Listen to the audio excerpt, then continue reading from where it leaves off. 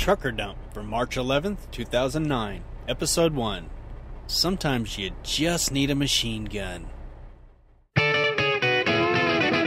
Welcome to Trucker Dump, where you'll get one driver's insights and sometimes humorous views of truck driving and the trucking industry, and pretty much anything else he feels like dumping on you.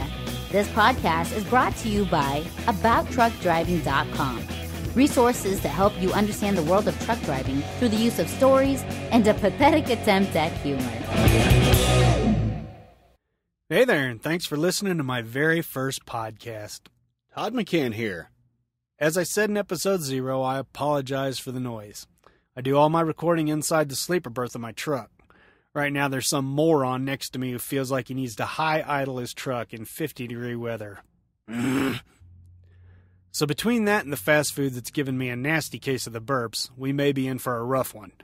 So let's get started with the first blog post I ever did. I called it, Sometimes You Just Need a Machine Gun.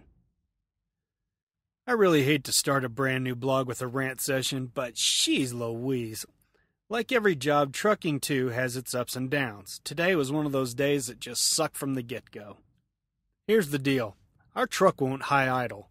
For you non-truckers out there, high idle is a feature on a semi-truck that you engage when you're going to be parked a while. On low idle, the engine doesn't have very much oil pressure, which is fine if you're sitting in traffic or you'll only be idling for a short time. High idle bumps the engine RPMs up enough to pump a sufficient amount of oil into the engine, effectively reducing engine wear and keeping our air conditioner or heater working. Anyway, about 3 weeks ago we put our truck into one of our company shops to fix this problem. The shop was backed up, so we didn't get in until the end of the following day. That's when they tell us that their computer program that's designed to fix our problem has been out of commission for a couple of weeks. Now, why couldn't they tell us that before we sat for 2 days? Now on to our current issue. That was 3 weeks ago, and we still haven't made it to a shop yet. The problem is, I wasn't going to be hosed again, so I called all of our shops to verify that their computer system was working. Unfortunately, only one shop, out of 5, could fix the problem.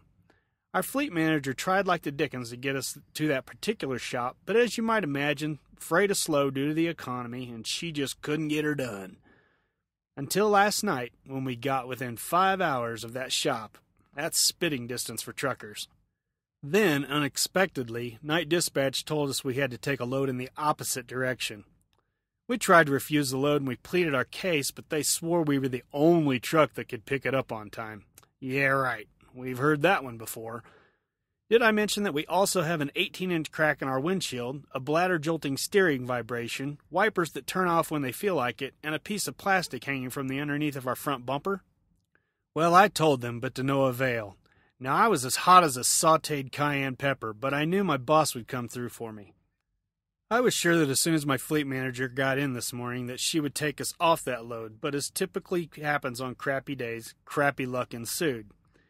Instead, she was working in another department due to personnel cuts, also caused by the economy, and her fill-in cared about our problem as much as the night shifters had. Well, finally there is a happy ending to this saga of woe.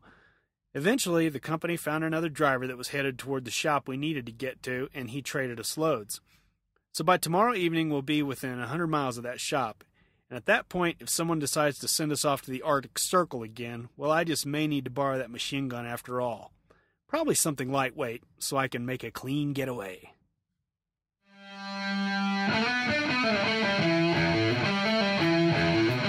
Well, thanks for listening. I hope you'll subscribe so you don't miss any future episodes. The easiest way to do that is through the iTunes Store. And remember, I should get better at this over time. If you want to give me some feedback for the podcast, or you have questions about trucking in general, you can send me an email at truckerdump@gmail.com.